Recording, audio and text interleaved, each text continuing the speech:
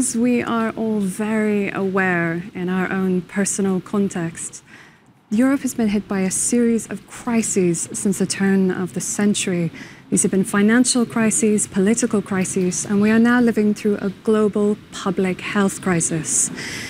Now, the common consequence of all of these crises is the deep personal impact, the impact of which may not easily be recovered from.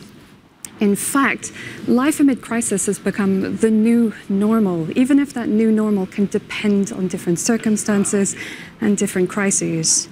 The COVID-19 crisis, beyond its terrible human impact, has caused a series of global shocks, plummeting demand and supply of goods and services, economic turmoil, and financial market crash. Measures to contain the pandemic have hit key sectors, including tourism and hospitality, just as manufacturing, trade, and production has plummeted. This has meant, in real terms, significant job losses. In 2020, this has essentially deepened socioeconomic inequalities and inequalities in the EU. In real terms, despite safety nets, the unemployment rate in Europe is expected to rise to 9%, and real disposable income is expected to fall by 1%.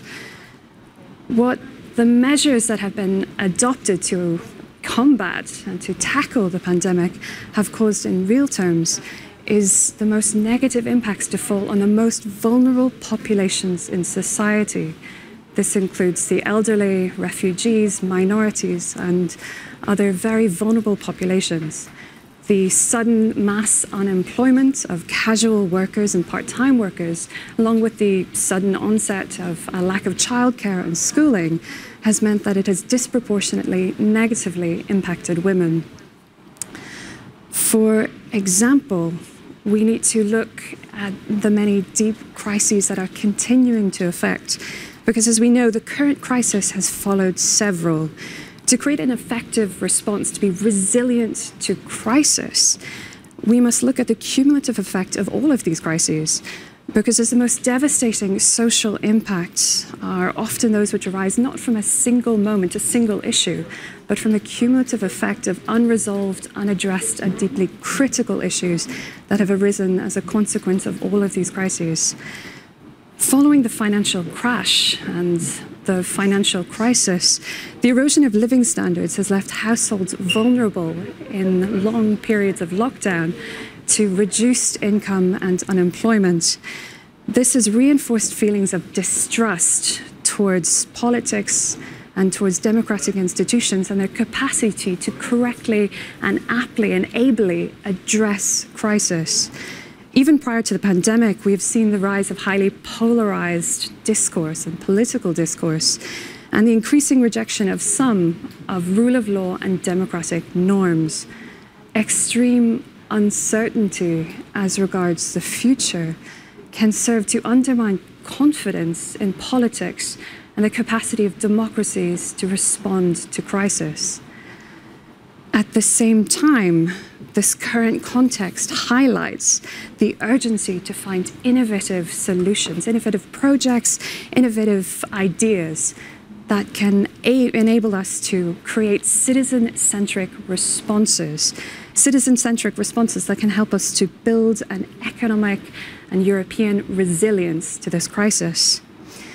This is the kind of thing that we are looking at in the projects today.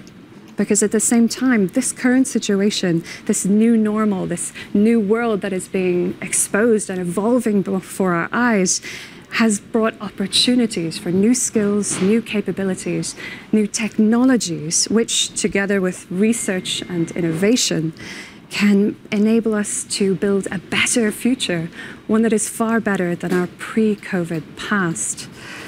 Only by moving forward together can we rebuild this European resilience? Can we rebuild this Europe? And can we build a better and stronger European Union built on those fundamental principles of solidarity, of democracy, of the rule of law, and ultimately trust? How Europe acts now in response to so successive a series of crises will determine the future of Europe. With this in mind, our aim today in this session is to reflect on some of the findings of the absolutely fantastic projects that have been funded by Horizon 2020. Some of these projects are completed and some of these projects are still ongoing. And I am delighted to introduce you to some of our fantastic experts. So, hello and welcome to Professor Christian Lausen. Can I also say hello to Professor Bridget Laffin, to Professor Martin Lodge, and we have two fantastic blank screens, which at some point will reveal further fantastic experts that are going to be joining us today. So, there are so many things to talk about, but first, can I pass over to Professor Christian Lausen? So, Professor, hello and welcome. Hello, Joel. Thanks for being here. Thank you for joining us. So, Professor Lausen, you have coordinated the project TransSol, which looks at transnational solidarity in times of crisis, and you're also coordinating a second and fundamentally important project, Entrust, which together with Parisa and Tigray will provide novel insights into trust and distrust in both governance and experts, and also measures to support sustainable and democratic societies in Europe. Now, both are highly complicated and multi-dimensional phenomena, but let's get down to a very important question. So the different crises in Europe seem to have placed solidarity at the top of both public and policy agendas. Now, how have citizens' initiatives reacted to these different crises? Essentially, is solidarity inclusive or exclusive? Well, thanks, Joel. TransSol findings show that European citizens are highly supportive of solidarity and actively engaged, even if public debates nowadays rather suggest a backlash of xenophobic and right-wing populism on the rise. However, this does not mirror what the silent majority does and thinks. Two lessons can be drawn from our year-long research work in the field of disabilities, unemployment, and migration. First, citizens are stepping up their activities in times of crisis. We even can say citizens and civic groups are Europe's fire brigade because they react immediately to upcoming hardships in absence of concerted policies at the national and European level. Now, the second lesson we can learn from our research is we were indeed expecting conflicts between exclusive, national, inward-looking solidarity against an open European or cosmopolitan solidarity. But the dividing line is very different. It is rather between people who are not committed and not engaged in solidarity whatsoever, and very often we here have a right-wing populist, and those engaged in solidarity. So this means that survey analysis of our research in 8 countries show that people who are active in local and national solidarity activities are more likely to be also engaged in European supranational solidarity. So the call of our times is nurture solidarity and you will nurture European solidarity. Wonderful, wonderful recommendation. But just to push you now to the question of trust, and this is your second project that you're coordinating, very impressive. With regard to your ongoing research, how have trust dynamics changed during the crisis? What lessons can we learn from the current situation? Well, we just have started, so we are relying on available data and research, and this shows that crises do not necessarily threaten trust in governance. It is rather bad performance that is clearly detrimental. So I'm speaking of mismanagement, of corruption, of lack of accountability. And this is evidenced by current surveys on the COVID-19 pandemic, because you have countries where trust is quite stable because governments are doing their job. So in regard to drivers and dynamics, we want to highlight that trust in governance is highly dependent on trust in experts and the mass media. And that's why our 3 projects, Perizia, coordinated by Maria Bagramian, Tigre, coordinated by Martino Maggetti, and Entrust, will pay particular attention to political governments, experts, and the mass media. So we are interested in feedback loops and potential spillover effects. Now, just let me highlight one thing which we think is key. The key question is not trust, it's optimum levels of trust. It might be true that during the current crisis, trust in experts and political institutions is a matter of life and death. However, in general, uncritical trust is not the goal, because we need to prevent citizens from trusting untrustworthy politicians and autocrats, false expertise, fake news, or conspiracy theories. So in this regard, the 3 projects will inquire not only into the condition of trust, but basically also in optimum levels of trust. Again, critical words. Trust experts, but don't place trust blindly. I am delighted now to welcome all of our speakers. Could we pass over to Professor Sergio Salvatore? So Professor Salvatore, you coordinated the project Recrire. Its purpose was to study what kind of social identity change is happening within European societies in order to bring recommendations as to how to improve the efficiencies of policies operating in and for the sake of citizens, especially in a crisis scenario. So within the project, you have identified what you've called symbolic universes. First, what is a symbolic universe? And then, how important are these symbolic universes to understand the changes that are ongoing within societies? Good morning. What are symbolic universes? Symbolic universes are deep worldview, the way through which we see and interpret life. They are both rational and emotional. For example, a symbolic universe is to see life as a jungle, society as a jungle, or another symbolic universe is that life has an inherent order. Symbolic universes are something like a lens through which we see everything, and so we shape our behavior, our feeling, our way of thinking, and also our decision making. So symbolic universes are a kind of link, a bridge between individuals, other people, institutions, and they also grounds the feeling of life, the sense of the present and of future. We have many data that highlight, we have collected through the project many data that highlight how symbolic universes have a strong impact both at the individual level, for example, perception of our own personality, way of thinking, the cognitive way of thinking. Also at the social level, for example, attitude towards foreigners, and also at political level. For example, we have found a relation between symbolic universes and Brexit, decision on Brexit referendum and behavior vote. So symbolic universes have a matter in society. Again, fascinating.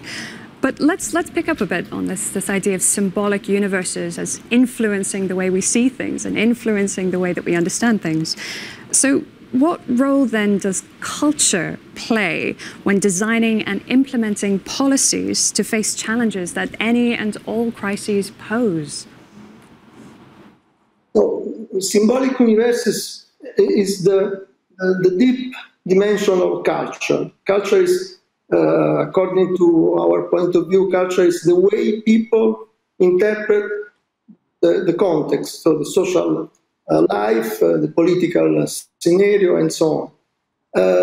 There is also a huge number of studies in the last 20 years that highlight that culture is relevant for policy, because given that culture influence the way people think, also the culture influence policy.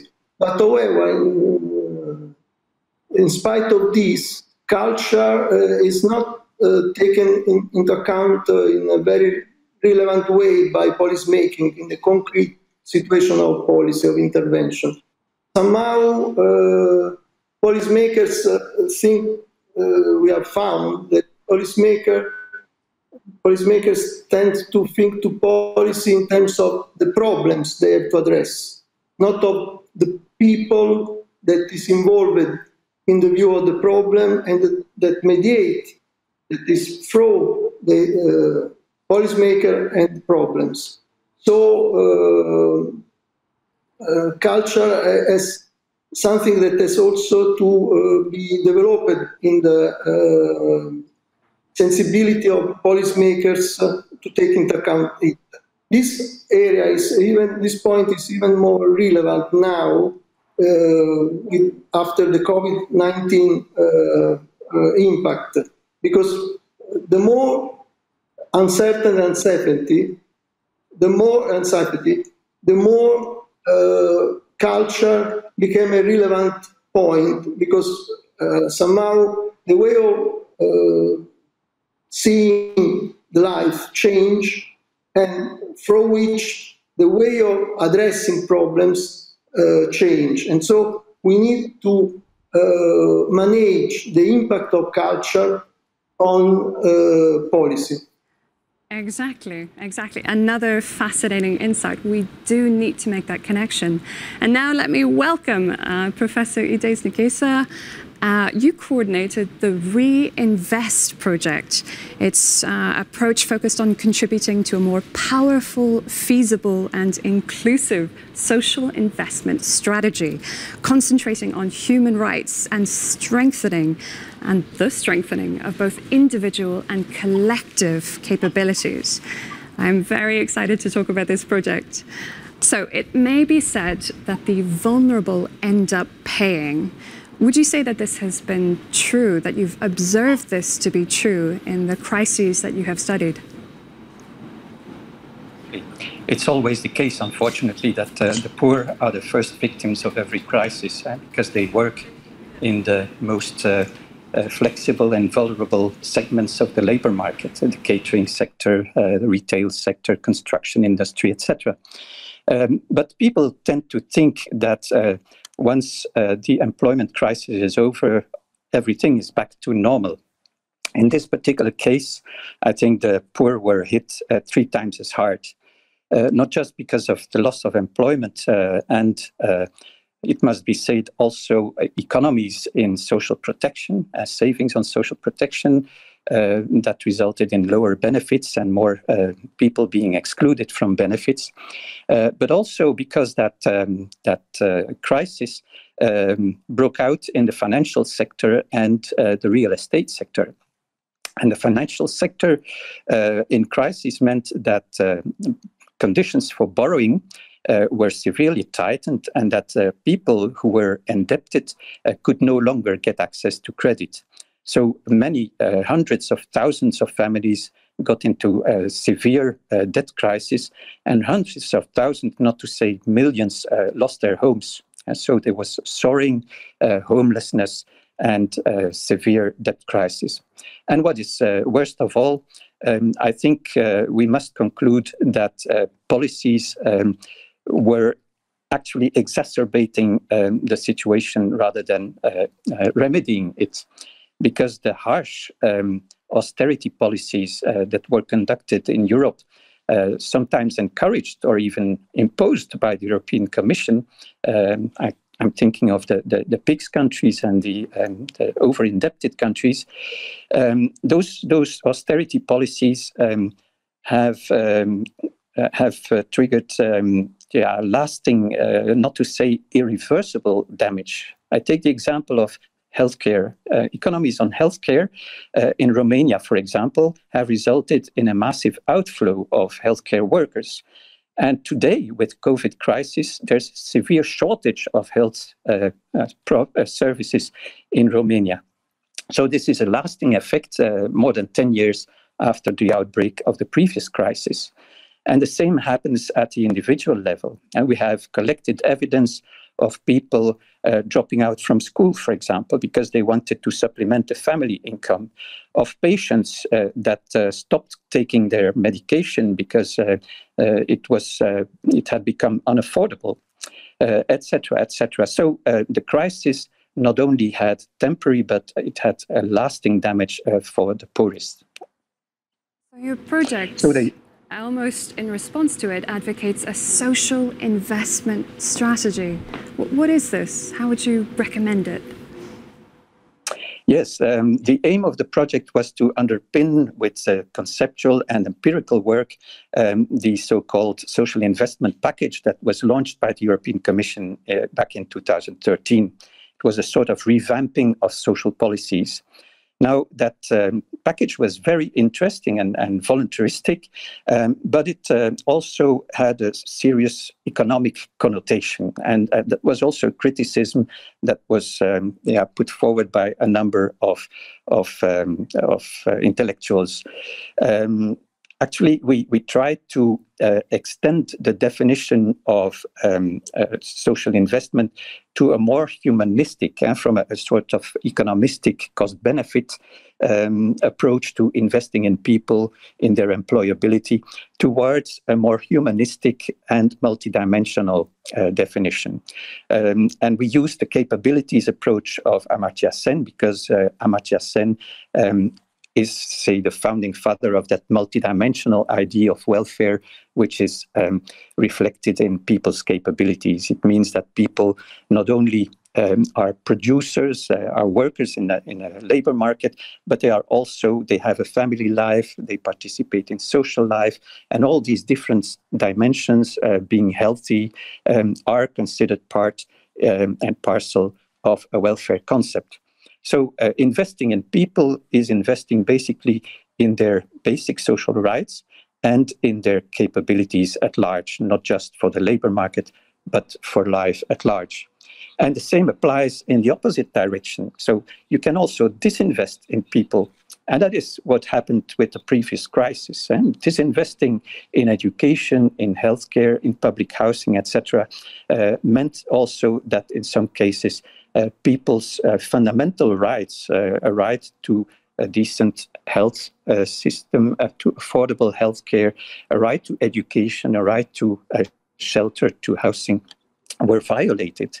So social investment also has a flip side with social disinvestment. And the main lesson that we draw for future anti-crisis policies is that such social investment approaches must be backed by systematic social impact analysis. We must bear in mind that every measure not just has a direct impact, but can have a lasting indirect impact on people. And that's critical, I think, to then understand that that's critical. That's the critical point, that social investment seems to be the way through crisis, certainly not social divestment or disinvestment in crisis or outside of crisis. Just on the same topic, exactly. I think we need to pass over to Bridget Laffin. So Bridget Laffin, taking a slightly different view on this. So Professor Laffin, you are currently coordinating in DevEU, a project aimed at contributing to the current debate on the future of Europe by assessing, developing and testing a range of models and scenarios for different levels of integration among EU member states. Now, integrating diversity in the European Union is high on the EU agenda as the EU strives to forge a post-crisis future and reach out to European citizens to counterbalance the anti-EU populist discourse. Now, with this in mind, big question, does a differentiated integration approach strengthen democratic legitimacy in the European Union? So whenever the whenever the EU talks about its future, differentiated integration is inevitably on the agenda.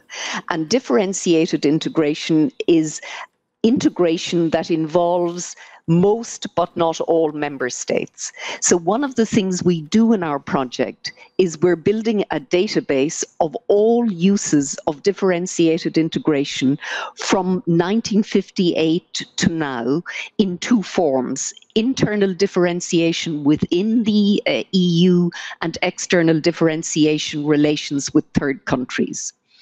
And this will allow us really drill down into the scope conditions for differentiated integration and their consequences over time, which then helps us answer that central question you asked. Does differentiation, is it an answer in terms of strengthening the democratic fabric of the EU? And of course, the answer is it depends. In other words, it depends on how it is used. If differentiated integration becomes a form of two-tier Europe, then that won't strengthen the EU democratically. But if it remains open, in other words, that countries can join when they want to and when they are able to, it will and does strengthen the democratic quality of the EU, because it allows for diversity, flexibility, and that avoidance of one size fits all. But I would say that it really is important for the EU that it remains, that the consensus remains as large as possible over time. Why? I give you the example of the recent COVID recovery fund. There was a lot of debate that fund might be based on corona bonds within the Eurozone, but COVID hit all EU member states. So it was better for the system, and also in terms of the democracy within the system, that the response was EU-wide. It was a response of the 27, and the recovery fund, and given what we've heard on social investment and on the inequalities, then had that recovery fund only been in the Eurozone, I think that would have been an example of differentiated integration that doesn't strengthen the democratic fabric of the system. Certainly, absolutely, certainly. And just picking up on this point, so then is differentiated integration, is this response, could it reconcile these two very opposing camps of nationalist and globalist? Is this the way forward, the way through?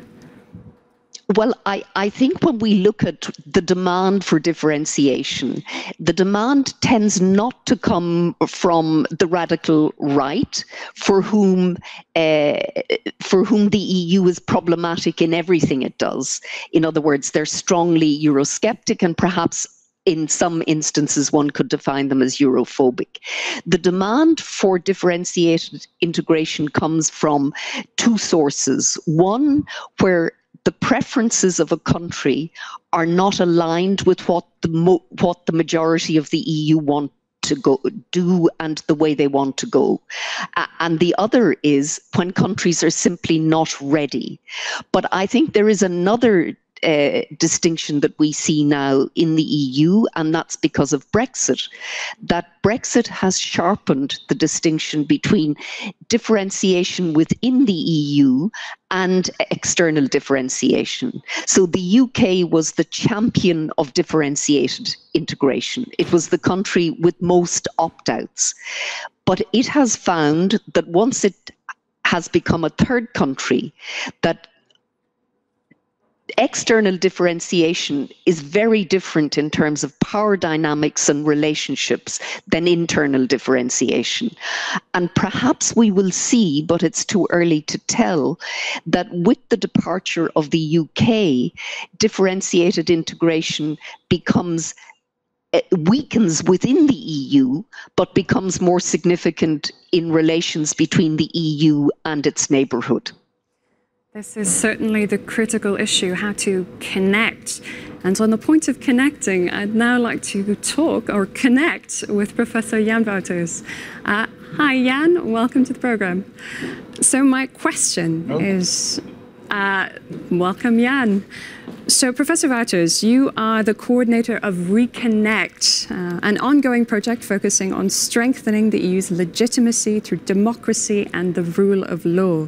The project seeks to build a new narrative for Europe aimed at enabling the European Union to become more attuned to the expectations of its citizens.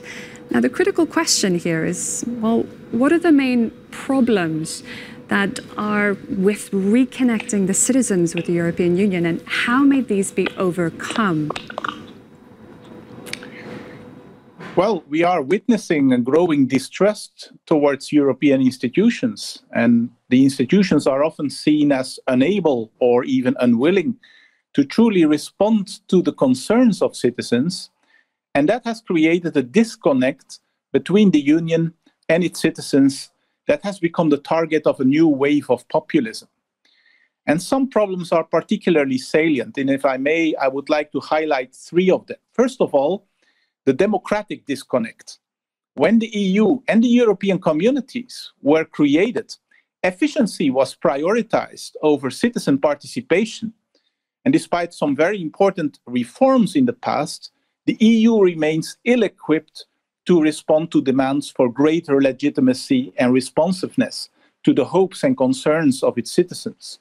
And so Reconnect research points to three key ways in which the EU can respond to these challenges. First, making full use of democratic elements, such as the European Parliament elections. We witness overall decreasing turnout rates across Europe, and that withdrawal from public participation is one of the most worrying signs of the growing distance between citizens and their EU representatives. And here, small changes can have a significant effect. For example, holding concurrent national and European elections. Secondly, creating new tools and channels for citizen participation are really going to be vital. Tools that inform citizens about the Union are crucial, because many citizens still lack awareness of what is at stake in European elections. And without a basic understanding of the EU, citizen engagement will always be constrained. But finding new ways of engaging with citizens is really essential, especially when the current channels, such as the Citizens' Initiative, do not really have a direct impact on decision-making. And the conference on the future of Europe, which we hope will kick off soon, has actually a great potential. But it will only succeed if greater efforts are going to be made at bringing the EU closer to European citizens. And last but not least, speaking of this democratic disconnect, the EU must find better ways of living up to its fundamental values, which, as you know, include democracy and the rule of law, but also pluralism, non-discrimination, tolerance, justice, solidarity, and equality, all of which are currently under pressure across the EU and its member states. There is a second disconnect, if I may, that's the rule of law disconnect. Rule of law backsliding has entrenched inequalities among European citizens who do not always enjoy the same political and civil liberties. They cannot all rely on a just and effective judicial system, or they live in a society that is sometimes really affected by widespread corruption. So Reconnect research suggests that here too the EU can strengthen the rule of law by using the current instruments in the EU toolbox much more promptly, forcefully, and in a coordinated manner. But also the EU should improve existing tools. Think of the activation of the Article 7 procedure, the so-called nuclear device, but make that a kind of default position in case of non-compliance of a member state with rule of law recommendations made by the European Commission, or invite more contributions from civil society when the Commission is issuing recommendations to member states. Thirdly, here too on the rule of law disconnect, I think it's important to broaden the mandate of existing key EU bodies. such as the Fundamental Rights Agency in Vienna, the European Anti-Fraud Office, as well as the newly established European Public Prosecutor's Office, so that they really have the tools to sanction rule of law backsliding and the reduction of democratic pluralism, and to uphold fundamental values, also when it comes to EU structural and cohesion funds. There's a last disconnect, which I would call a crisis disconnect. Over the past years, as we have seen, Europe has witnessed numerous crises, from the financial crisis to the migration crisis, and most recently the health crisis caused by COVID-19. And in these crises, citizens tend to look forward to a union that protects them, which is not always forthcoming.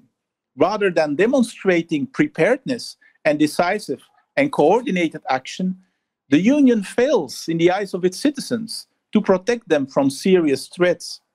Concrete steps need to be taken to build a real European health union, acting on President von der Leyen's pledge in her State of the Union address last week. Effective burden sharing and coordination on migration are necessary in order to defend the idea of Europe and ensure that its fundamental values will become a reality for all. Exactly. That this is such a fundamental aspect beyond and immediately reconnecting citizens. It's investment, it's integration, it's all of these key recommendations that these projects are bringing. Now, moving to our last speaker, and this is the real critical and immediate insights that we can take from this. Professor Martin Lodge, you have been the coordinator of Trans Crisis. Now, this project focused with different approaches on understanding crisis management capabilities across institutions within a multi-level governance setting, critical for the current situation that we are now facing. So you've been working on political leadership and attitudes and approaches for when facing crisis. What kind of attitudes have you seen? Actually, more importantly, more critically, what kind of attitude or approach would be needed by European leaders in addressing the current crisis? Well, when we started with Trans Crisis, it was all about the financial crisis and the EU. As Trans Crisis continued, we had the refugee crisis, we had Brexit, we had problems constitutionally with Hungary as well as in Spain. So we had plenty of transboundary crisis in many different ways. And I think the project didn't try to say we have one particular approach. But I think what one can say is that the lesson from the financial crisis was that there was too much reliance, you could argue, on having a single problem definition, such as life is a moral hazard problem, and therefore the solutions emerge. So I think what one can say also when one sort of takes this project's Trans Crisis findings forward to the present context, I think political leadership is ultimately about sort of considering a set of tasks which we identified, from detection to sense making to communication and such like. But it really is also at the time of sense making about two fundamental questions in political leadership, and that is at all levels of organizations. So one is, do you want to err on the side of caution, or do you want to sort of err on the side of what I might call resilience? And the second one is, how pluralistic do you want to be in your problem definition? Are you open for immediate feedback processes in that you can reverse your opinion? And I think that is sort of the critical path for political leadership. The other second key lesson, I would say, which we found across all these projects, is the importance of political leadership understanding, an understanding of political leadership which understands governing in Europe as a multi-level system rather than as a centralized system which either relies on national or EU level responses. Again, critical, important insights that we can almost adopt immediately. So my question now would be, it seems, at least in the current experience, that the EU is not designed to rapidly respond to crisis and unexpected situations. This limitation is already readily apparent in the last and longer than that, the last decade, but critically the last 6 months. What challenges do transboundary crises pose for current systems of governance, and especially the European Union? I think we can sort of distinguish both between the immediate response, let's call it like that, to which I'll come to in a second, but also the ongoing management. So what we found in our research was that ultimately transboundary crisis management in the EU is not just about crisis rooms somewhere in Brussels or in national or subnational ministries and departments and such like.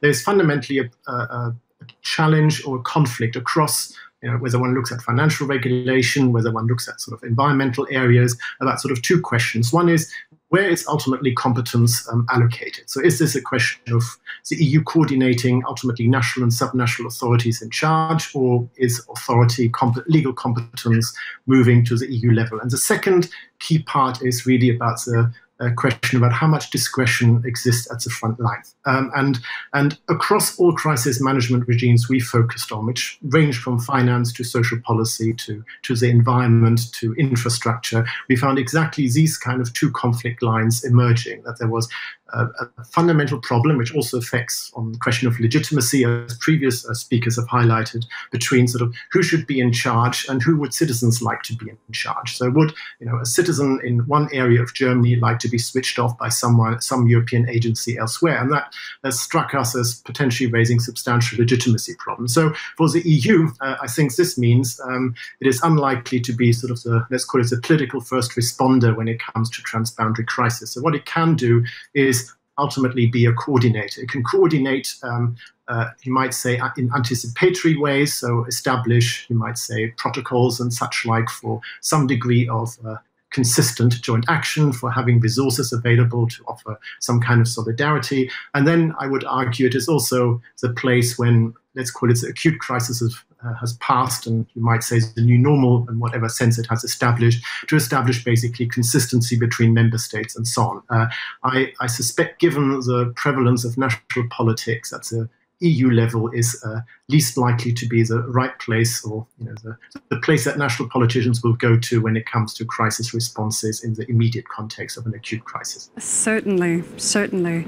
Now, as I'm aware that we only have a few minutes left, can I just thank our wonderful experts for joining us today? Professor Sergio Salvatore, Professor Christian Lawson, Professor Ides Nkesa, Professor Jan Wouters, Professor Bridget Laffin, and Professor Martin Lodge. Can I also urge everyone watching right now, all of these incredible projects, these incredible recommendations and findings and amazing research that is coming out of the European Union is available right now online. You can look it up immediately as soon as the session is over. Look it up. It's incredible. But as I thank all our speakers and look forward to our next fantastic speaker joining us, we have the Deputy Director General for Research and Innovation, Signorazzo, who's going to close this session. Welcome, and over to you. Many, many thanks. Dear participants, it was my great pleasure to join this fascinating discussion that we've had today. Thanks for underlining the essential elements that really determine also our direction during the times of the crisis. The importance of investing in people, the importance of investing also in social sciences that can help us understand the underlying features and the needs and necessities during the crisis. Thanks as well, underlining the importance of engaging with citizens.